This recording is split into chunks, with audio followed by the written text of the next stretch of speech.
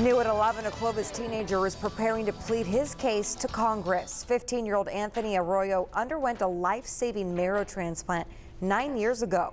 Now he's heading to Washington, D.C. to meet with lawmakers to try and keep federal funding in place for other patients. CBS 47's Tony Botti joins us live from the studio to explain what's at stake.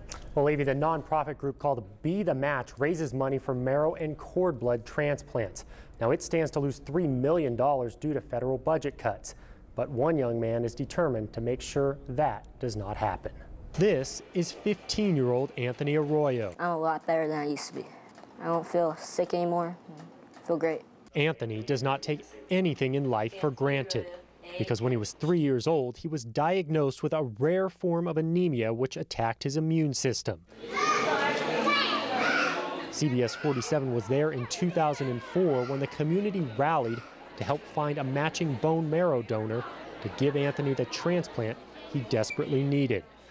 The search ended when he was 6, and doctors in Los Angeles performed the life-saving surgery. How was Pakistan divided? Now, this Buchanan High School student looks to make history.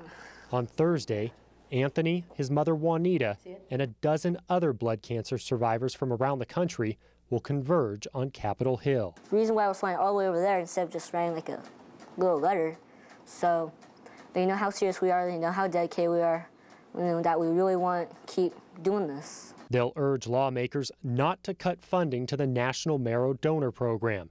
Anthony has his speech ready. Imagine if you had a life-threatening disease and need a bone marrow transplant or a blood transfusion. How would you feel about that? For him to be an advocate for this and to actually come out and say, I want to do this, and makes me a proud parent. The loss of federal financial support could be devastating. And this means that as many as 20,000 willing volunteers and 1,000 cord blood units may not be added to their national registry. Anthony can't stomach the thought, so the karate brown belt is prepared to fight. It's saving lives, saving everyday lives, everyday people. Now, Anthony continues to have anemia, but he does take medicine each day to keep it under control. His doctors are hopeful that one day he will be able to stop taking those pills. Live in the studio, Tony Botti, CBS 47 on your side.